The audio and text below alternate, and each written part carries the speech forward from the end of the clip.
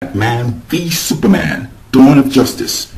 This is a movie, if you haven't seen it, go see the movie this weekend.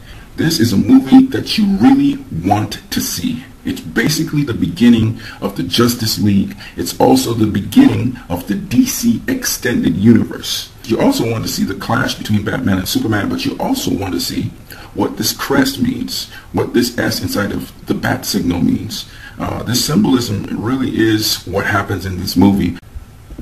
Seeing the movie is the only way you can really understand what people are discussing or saying. If you're just depending on the critics or you're depending on people's feedback on the movie, you're shortchanging yourself. You need to go out there, watch it for yourself, and then when you're finished, do write a review, post up on YouTube your comments about the movie, and also go and rate it on Rotten Tomatoes, Metacritic, and IMDb. Also put in some reviews as well. What's your impressions of the movie? What do you think about the points made in the movie, the issues in the movie? And then we can really start to talk and really go somewhere with this thing.